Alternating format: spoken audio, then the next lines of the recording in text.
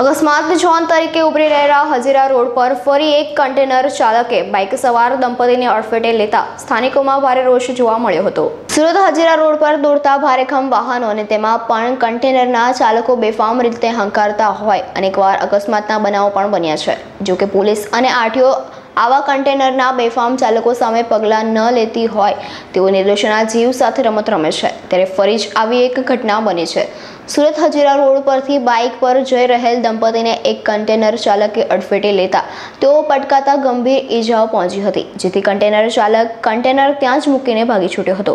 જ્યારે સ્થાનિકોએ દંપતીને સારવાર માટે હોસ્પિટલ ખાતે ખસેડ્યા હતા અને વારંવાર થતા અકસ્માતને લઈને રોષ ઠાલવ્યો હતો। વધુમાં સ્થાનિકોએ ટ્રાફિક પોલીસ સામે આક્ષેપો કર્યા હતા કે ટ્રાફિક પોલીસ માત્ર દંડ ઉઘરાવવામાં વ્યસ્ત છે, તેઓને ટ્રાફિકના નિયમોનું વાહન ચાલકો અને તેમાં પણ ભારે વાહન ચાલકોને પાલન કરવામાં કોઈ રસ નથી તેવો રોષ વ્યક્ત કર્યો હતો।